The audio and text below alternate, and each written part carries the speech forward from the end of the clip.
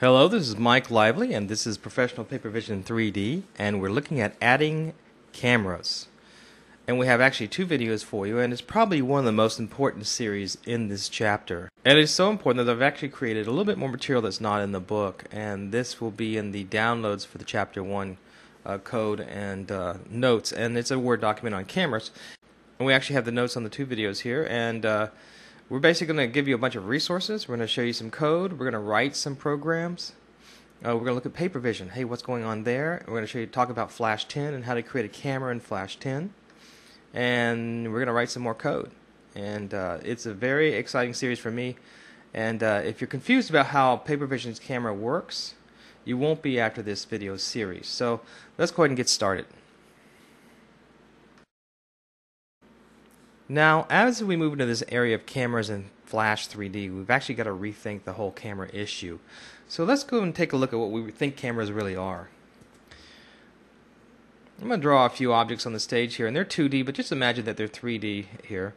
Here's a square, and here's a circle. And here's another square. They could be cubes, and they could be columns, and whatever you want them to be. And we typically think of a camera like this. We've got some eyeball in a sense. And all of us have watched the movie trailers at the end of our DVDs, so we know how movies are made, right?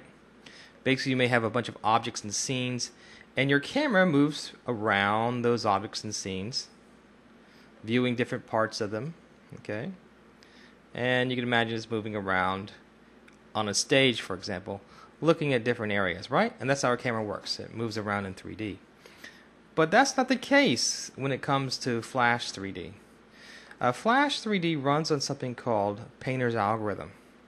And Painter's algorithm basically compresses all the images into one single flat CRT screen. So it'll take this right here and it will compress it. And you'll just see the front part of it and the front part of it here. And then you may see basically the front part of this curve as well. And so it's impossible in a sense to run a camera through a flat CRT screen. So how do you do it? Well, as opposed to having the camera move through the 3D objects, in a sense you freeze your camera and have the 3D objects go toward it. Isn't that something? So it's actually the objects that are moving, not the camera. And that's a really difficult concept to kind of ingrain in you as you work with Flash 3D. And so we've got to work with that a little bit and explain what that means. And we're going to start with a number of references. So let's move on. Before we move on, let me give you a few good references that will help you out in this area. And of course, number one on my list is lynda.com. I've actually been a member for years. And Lynda offers a number of videos on the web that will help you come up to speed in various areas. There are thousands of tutorials on there. It's relatively inexpensive, about $25 a month.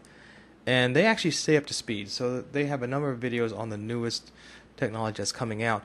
I really highly recommend Lynda, and I want to tell you guys, in this area you've just got to train, so continue to expand your skills and make yourself more employable. And that's one good resource. And actually on their site is the Flash 4 2007 bitmap data and 3D image manipulation in ActionScript 3. And that was created by a guy named Paul Olshman. And it's a funny series. He's a very entertaining guy, fun to listen to, and he does a lot of experiments in 3D. And he actually has a site. It's called reflections.com, and you can go there. Here's a reference, and look at a lot of his experiments. Now, the only thing is some of the experiments are kind of dated, and if you click on it and you look at the code, you're going to go, well, that's kind of old. You want to stick with ActionScript 3. Don't go back to ActionScript 2. But we'll show all that to you here, but it's certainly worth looking at. Let's take a look at one of Paul's examples right now. He does this very interesting example of a base kind of a hallway or doorways of numbers, and as you scroll the scroll bar, you essentially go through these numbers. So you get the feeling that your camera is kind of moving down a hallway. But in actuality, it's not your camera that is moving, it's the objects that are moving towards you. And that's how the effect of the camera is obtained in Flash 3D. You actually move all the objects on the stage, and we're going to do a lot more of this and actually show you how to write this code. Now, of course, the next question is, how is this done programmatically? Let's go back to the notes. If you go to Chapter 1, you're going to find this little code snippet that I actually put in there, and I said, here's a camera code snippet. But I didn't do a whole lot more after that. But you'll find a number of areas in the book like this are kind of open-ended.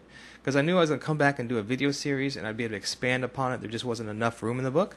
And I expand upon how to use or put a camera into 3D space. And actually very simple. You do it in the scaling equation. So right here in your scale equation, and we've already talked about perspective scaling, remember it's focal length by focal length plus z. But if you put another z parameter in there, you can actually change your scale.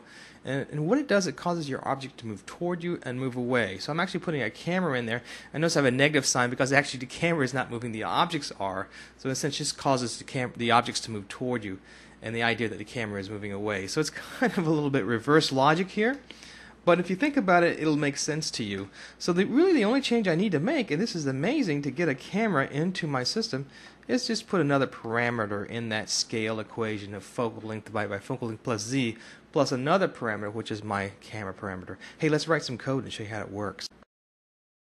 So I'm in the 18 lines of code, the animation engine I had created earlier, and I've changed the scale equation just a little bit. I've added in a mySlider.value, and what that's going to give me the ability to do is change my camera position based upon a slider. Let's run it and see how it works. So here's my spinning ball. I was going to oscillate in and out of the screen. But now if I slide my camera, you can see I'm actually changing the position of that ball. Isn't that interesting? Changing where it's sliding. So in a sense, I've got a camera, and it seems as if I'm moving the camera in and out of the screen, but actually what I'm doing, once again, is moving the object toward me or away from me. What's real interesting about this particular program, you'll notice there's an inversion. In one way, when you move it, actually the ball seems to move away from you, but if you wait for the inversion to occur, then just the opposite happens. When you move back, it actually moves closer to you. Let's watch that real quick.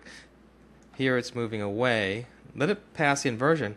Now here it's moving closer. So it kind of inverts and it gets the camera kind of messed up.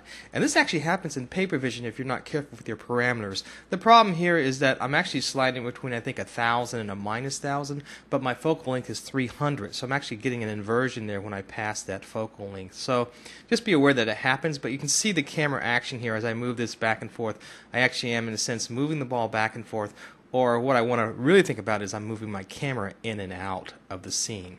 Okay, and I think we've already talked about how the code was created here, but let's discuss how you create this slider, because this is a new thing for some of you guys. If you're new to Flash, how do you make a slider? Let's take a look at that right now.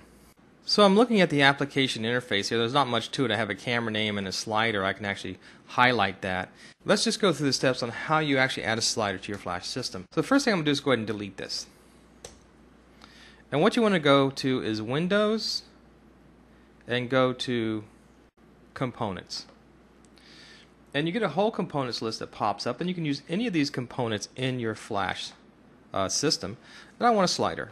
So I come along here and I just look for slider, and I just drag the slider on the stage. And you'll know the orientation is going to be wrong. I want it to be actually not horizontal but vertical.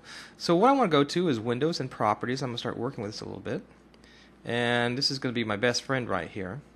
Make sure that's clicked on. And right here is a little Components tab. I want to click on that Components tab. And when I do, should come up a whole list of things that I can change about my slider, and there is. I want my slider to be vertical, so I choose vertical. I want live dragging, so I can get that in my system. I actually want the maximum value, I think we'll make it 1,000, and the minimum value will be -1,000. And all the other values are good. Notice I have a value, and basically it's going to start off at 0. And whatever I call this instance name, then I want basically to go .value, and that will give me whatever the value of the scroller is with live dragging. Let's go ahead and give this an instance name. I think I'm going to call it my slider. And now you've got it programmed, and you just need to go back and take a look at the code and make sure everything's right there. So we'll bring up actions, and I need to click on the screen. There we go. And we'll take a look at this real quick. There it is, my slider.value.